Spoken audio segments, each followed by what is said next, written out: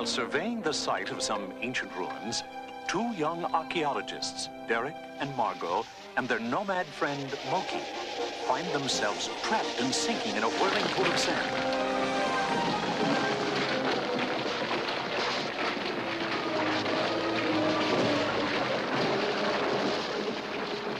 And when the dust settles, they stare up in awe at a vast chamber filled with giant relics and artifacts from another civilization.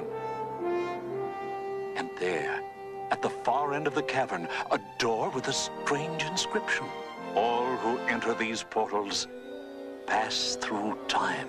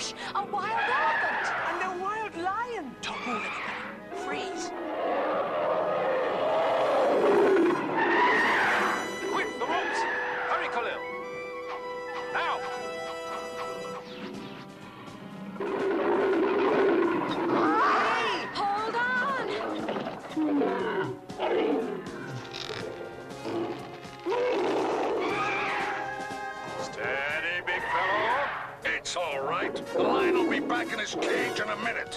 Whoa! Whoa! Look out! Too late! Are you all right? Anything hurt? No, but I'm all wet. And we lost our transportation. Anything I can do? A ride, perhaps? You must be a magician. By coincidence, that's exactly what I am. They call me Enoch the Enchanter. My carnival of wandering entertainment is on its way to the greatest city of the Chaldean Empire, Babylon. Babylon? Yes, indeed. Tonight we play before King Belshazzar himself. The King of Babylon himself? Well, not just himself exactly. He's throwing a little party for 1,000 of his intimate friends. Can you imagine the King of Babylon? I might be able to get you hired on as servants for the party. You'll have to carry a lot, but then you'll get to eat a lot. That's my kind of job. Enoch, we've got to get rid of Terribulus. He's the most vicious, untrainable beast I've ever seen. I can sell him in Babylon, to the lion pit where they throw the criminals. They do what? They toss criminals into a pit of hungry lions. And then what? And then the lions aren't hungry anymore. And neither are the criminals. It's the perfect place for a killer like you, Terribulus. Babylon. Look, the Hanging Gardens of Babylon. One of the 7 wonders of the world. The 7-story ziggurat may have been the Tower of Babel. Wow.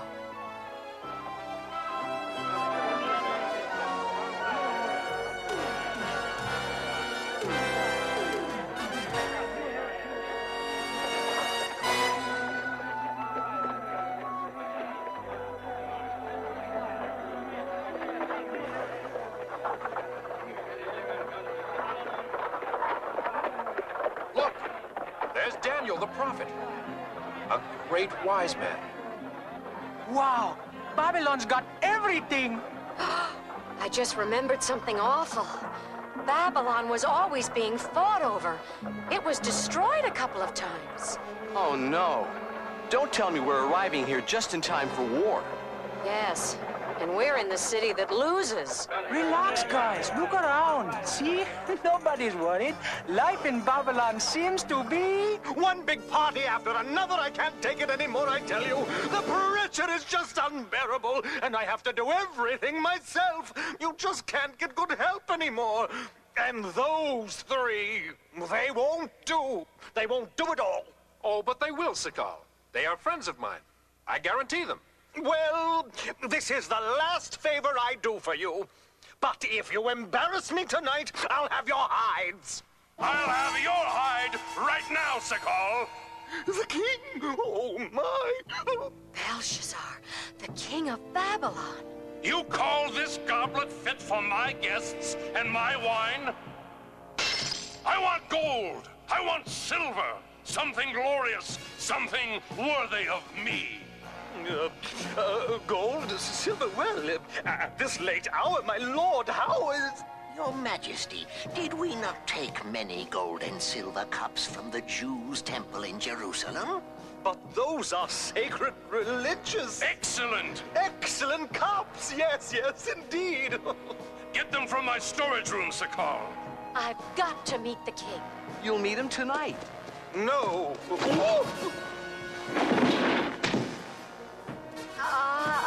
Hi, King. Your Majesty, our new servant, an ex-new servant, you're fired. No, we are tolerant. Just see it doesn't happen tonight. One thing about Margot, she sure makes a smashing first impression.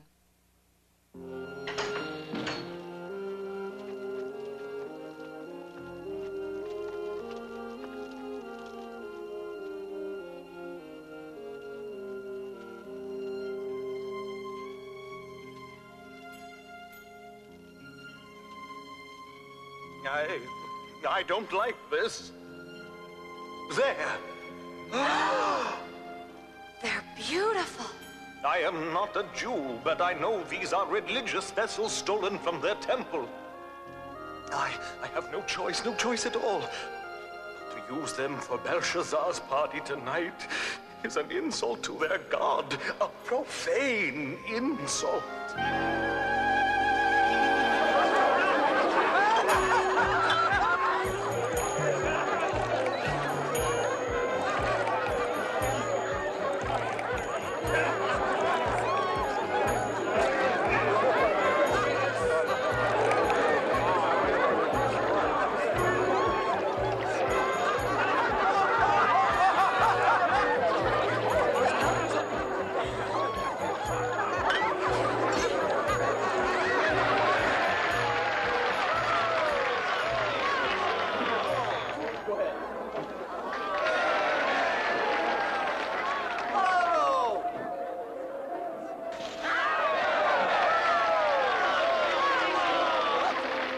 And now I shall make the honey cake disappear.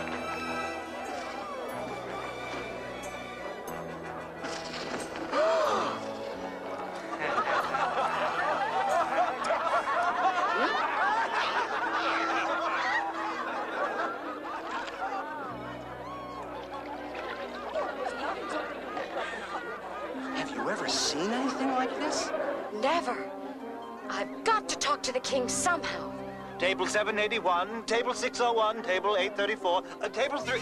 Those two go to the king. This is my last chance. We'll take those. No, not you. No.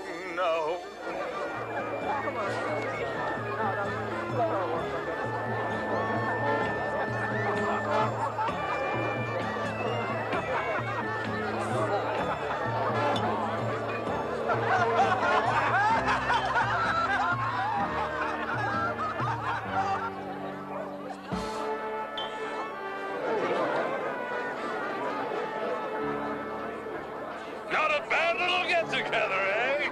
Our king is surely a king of revelry. If nothing else, he's turned our jewel of a city into a playground for fools. Indeed, Babylon could be taken by an army of jackasses. Oh, King. King Belshazzar. I want to make a toast to the god of gold. Wow. Look out! Oh! Oh, no! At last, some real entertainment. All praise the god of gold. Praise the god of gold! And silver. Praise the god of silver! And brass. And iron. And wood. And stone. And gold. Gold!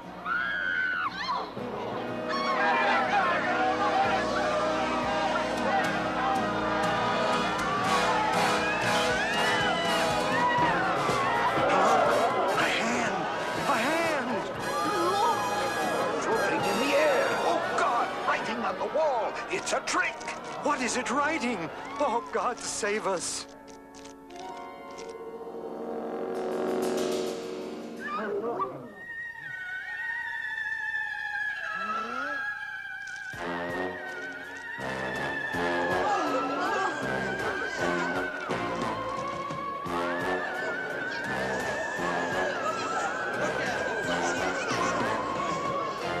What does it say?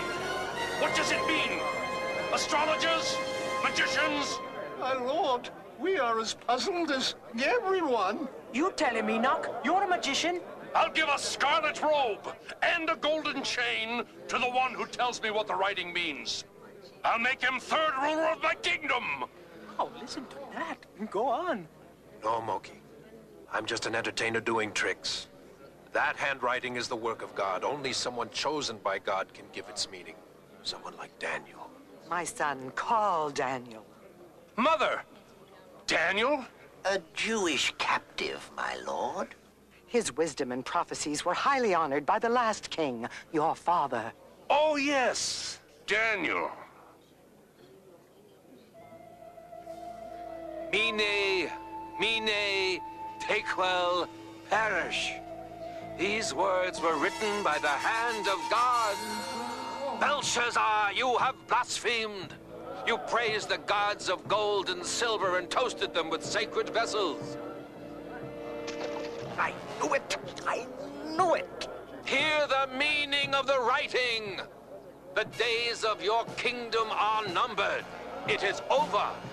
God declares your kingdom is at an end. You and Babylon have been weighed in the balance and found wanting.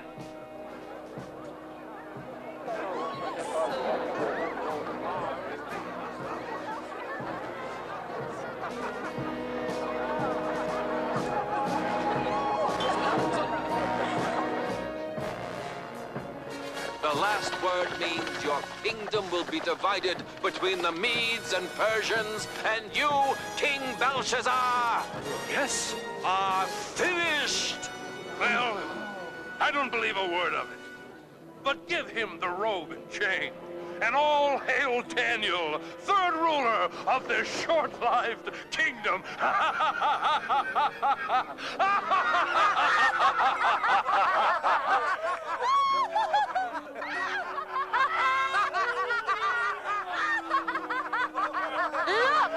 The Persian army! An hour away! King Darius approaches the gates with an army!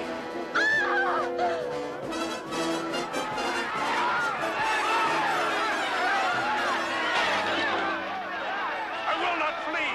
Darius will find me waiting in my chambers. Unless someone else finds him first.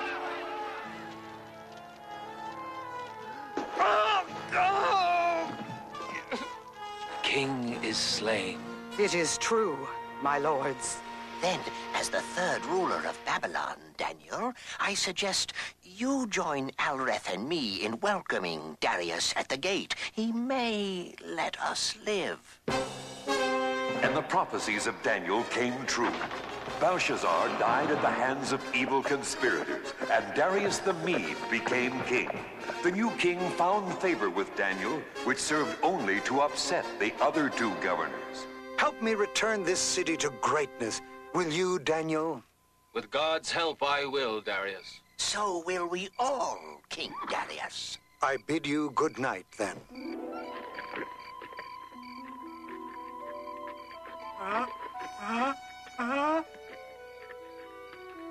Alreth, if we wish to keep things running our way, we shall have to get rid of Daniel. Agreed.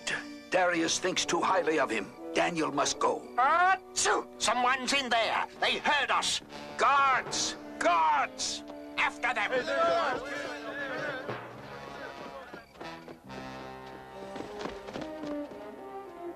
That way.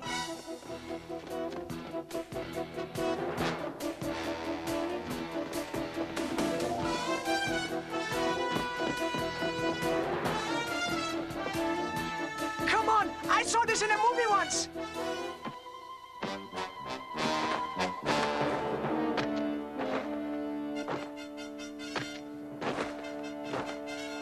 Ow! There they are! I twisted my ankle. Oh, sorry. That never happens in the movies. We've got to hide somewhere. Fast. In here, quickly!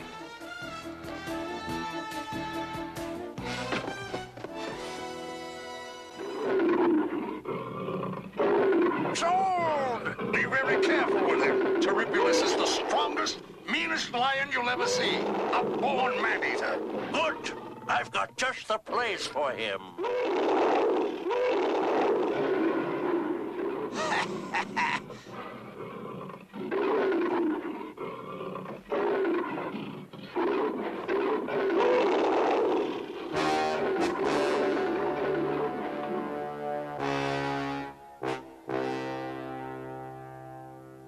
It's been 3 days. See? It's fine now. It doesn't hurt at all. Shh! Daniel's praying. Thank you, Moki. But when I'm at my prayers, nothing can disturb me. Margot wants to go out with us. Are you sure we're safe? Absolutely.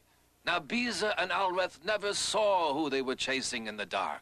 Why don't you do something about those two guys? We told you they're out to get you. I appreciate the warning, Moki, but God will protect me. Meanwhile, Darius needs them, and me, apparently. I must go.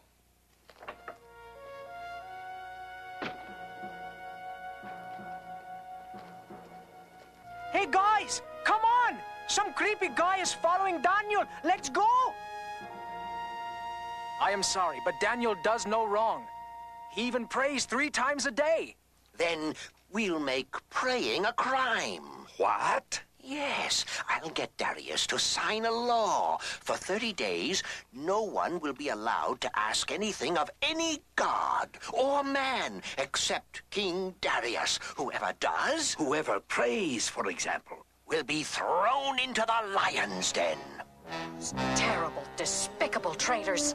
There they are! Guards! Guards! I'll get to Darius. You get them. Come on, this way to the Hanging Gardens. There they are!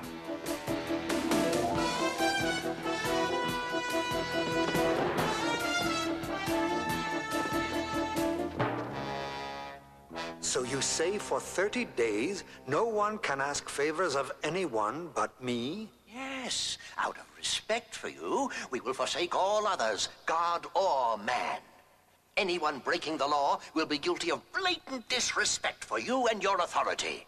We can't have that, can we? No, sire. And as punishment, they'll be thrown to the lions. Yow! Ah! Duck!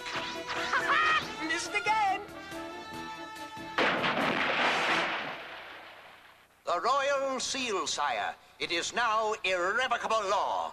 Your law honors me greatly, Nebiza. I thank you. And you, my lord. Let's forget him. Yeah, I've had enough for one day. Yes, I know about the new law, but I will still pray to my God. That's what they're counting on, so do it in secret. Oh, not by the window where they can see you. I am proud of my God. Why should I hide my worship of him? To save your life. Don't move! You're under arrest.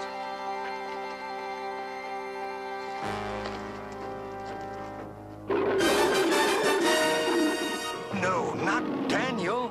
Not you. The law is the law and must be obeyed, sire, even by kings. Don't fear for me, Darius. My God will protect me. I know that as surely as I know you were deceived when you signed this law. That's true. I will return at sunrise. Throw him in! Daniel!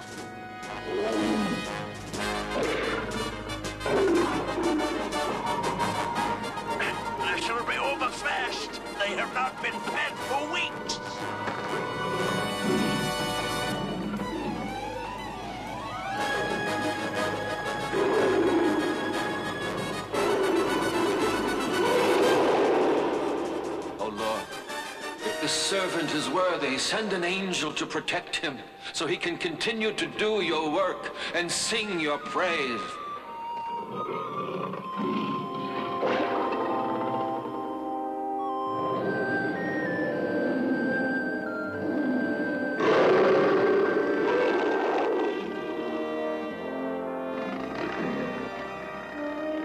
Praise God, I am protected by an angel of the Lord.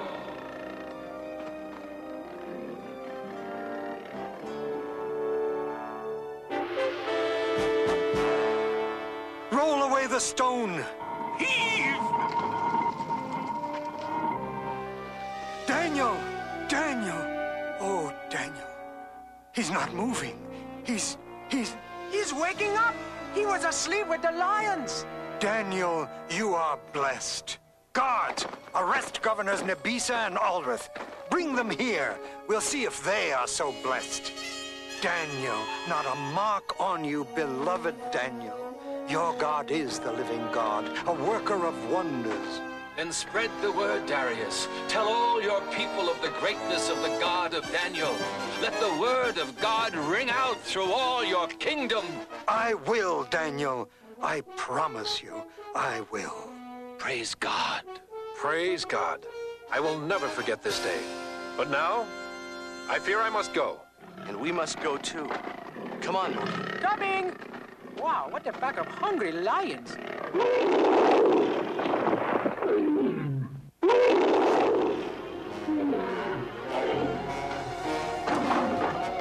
No! Help!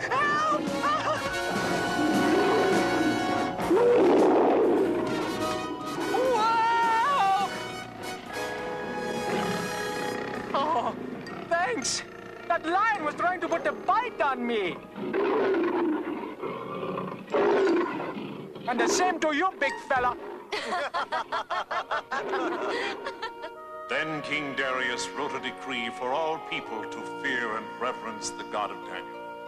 For he is the living God, and his kingdom endures forever. He delivers and rescues. He works signs and wonders in heaven and on earth. And it was he who saved Daniel from the power of the lion.